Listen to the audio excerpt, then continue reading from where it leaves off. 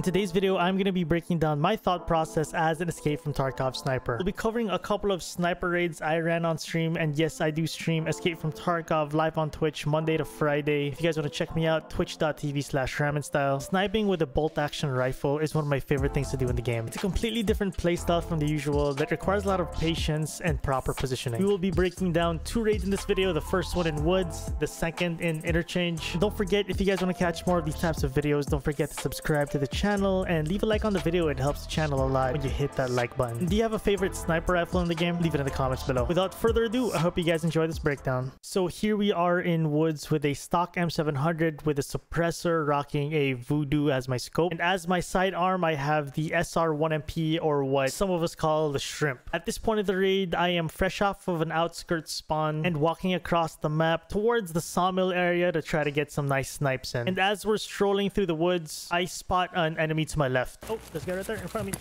Right to left, right there, chat. It's not gonna be a 100-meter shot, but we're gonna try to go for this kill anyway. This guy is holy f***ing running. Oh, he knows. He knows. He fucking knows. He was looking while running. At this exact moment, I've lost my target. Last seen, he was bunny hopping from left to right into this tree line. And from the quick glimpse I got off of his gear, it looked like he had some sort of M4 and what looks like some decent armor, because I saw him wearing a helmet with a face shield. As a sniper, this is a very crucial moment. I have to make a move right now. So instead of holding this angle and waiting for him to come out of the tree line, I decided to move out of this position and do a big flank. The reason being, I already know he spotted me with how he reacted. And if I stay in the same spot, there are two possible scenarios. Number one, he pre-aims, peeks out, and counter snipes me, or number two, he W keys me and barrel stuffs me with what looks like an M4 loadout. So I decide to play it cool, reposition, and do a big flank. We gotta retreat, chat. He knows I'm here. We are standing here a few meters away from Dickhead Rock, and I decided to do a big reposition to the east to safely get away from his line of sight. And once I made it far enough, I wrapped around to the north to get behind him. And while all this is happening, I'm imagining that this guy is scoping me in from where he last saw me, and since he wouldn't be able to find me in my last position, he may either push to my last known position and W key to it, or just move along and forget about me and extract the map. Thought he had an M4 with a Voodoo. I don't know. It was kind of just in my mind. I didn't see it clearly. I just assumed. I would imagine maybe he pushed in. If he didn't have a sniper, he might have pushed in. The question is he hunting down for me? Or is he hunting me down? Or is he just going? Trying to just see a pix. Oh, right there.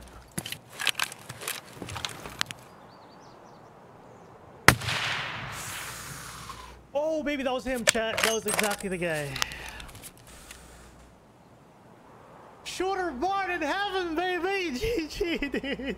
So all this worked miraculously as planned. Our opponent pushed our last known position, and he seemed a little lost and confused, not knowing where we were. We got a free shot on him, landed a nice clean headshot, and not only that, but also we got a nice shooter-born kill for Woods. Moving on to the next raid, here we are in Interchange. I am rocking an M700 suppressed again with the AICS stock, and as my sidearm, the PL-15 with AP 6.3s. At this point of the raid, we are approaching about 10 minutes in the raid, and here we are hovering around the Costin area, playing it cool and slow, looking for some first floor snipes. It's actually one of my favorite ways to snipe in Escape from Tarkov. I love Interchange and hanging around the first floor, so I tend to hover wherever info brings me, and the only info I had in this raid was Kiba being open. Considering it's not super late into the raid yet, I had a gut feel that there was still a squad hanging around the Kiba area, so I tried to approach it from an awkward angle. Here we are under the escalator. Right now I'm just playing for info. I'm trying to spot someone.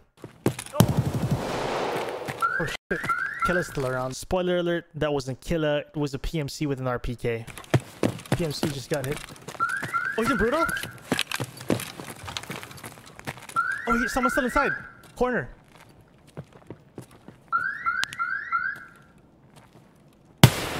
Oh! I missed that, chat. Alton. I missed the Alton shot.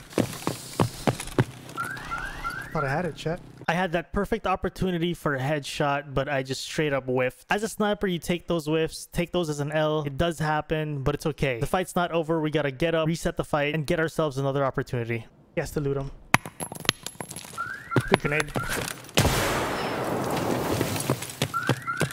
Amazing. Oh, I tried to play a little bold here and stay within the same area after whiffing the first shot. I wanted an immediate second chance at a second shot, but this impatience almost killed me. Remember in the raid previous that we covered in woods? At a split second, I knew I had to reposition. Here in Interchange, I almost died to an on-point grenade and somehow survived RPK shots whizzing past my head. I was in a horrible spot because I got greedy and impatient and tried to re-peek from the same area. And that near-death experience from that grenade and those RPK shots whizzing past taught me a lesson to listen to my own advice. As a sniper, if you lose the opportunity of a perfect shot, take the L, reposition, reset the fight to give yourself a second opportunity. The X is where we initially missed our shot on the Alton guy under the escalators by Brutal. And after taking partial damage from a grenade and almost dying to an RPK, I finally decided to do what I should have done in the first place, which is reposition. So just like the previous raid, I do a big wraparound again. I'm gonna go through these Goshan tents and into the bathroom beside Bizarro, straight down into Costin, further down into Stars, to the front of the mall, flank all the way to Sport, to get to the other side of the mall and end up at a totally different position without them knowing. The goal was to get to the tarpaulin area, which is situated on top of the ramp that leads into Kiba.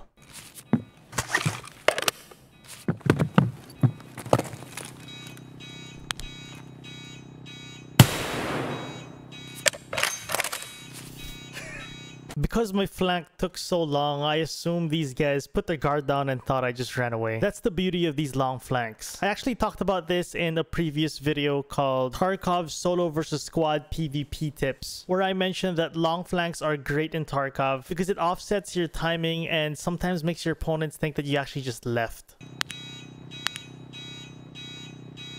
Oh, well, we got a jumper. This guy. I'm gonna throw a grenade here. Then we'll flank around here. There's one more, chat. We are back in this position similar to our first engagement in this interchange raid. I have one more opponent and he knows where I am. I know I'm at a disadvantage as a sniper here. So as you guys saw, I threw a grenade to kind of mask my flank, make him think I'm still holding the angle, possibly have the grenade mask my footsteps as well. The other one seemed like an Alton though, right? Oh, shit, bro.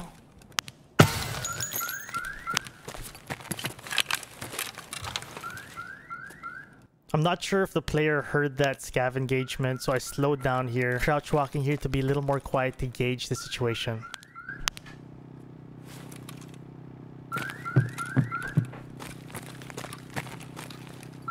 I did.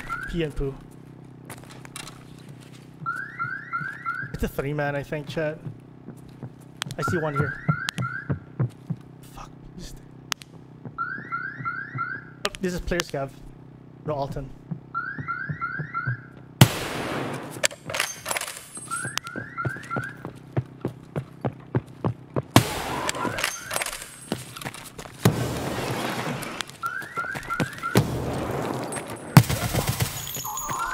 Alton boy's dead. Or was it a double Alton? Whatever. GG. After this fight, we surveyed the area and can confirm that we got a duo PMC. They were both juiced from head to toe, and one of them was definitely the RPK guy who was shooting us from earlier. We came home thick with all the loot, survived this raid, got out. That was a GG, and yeah, that's how I love my sniper runs, guys. Again, I hope you guys enjoyed this video. Hope you guys found it informative and helpful. If you guys want to catch these live on my stream, twitch.tv/ramenstyle. Don't forget to hit that like button if you guys enjoyed the video. Subscribe to the channel for more, and see you guys on the next one.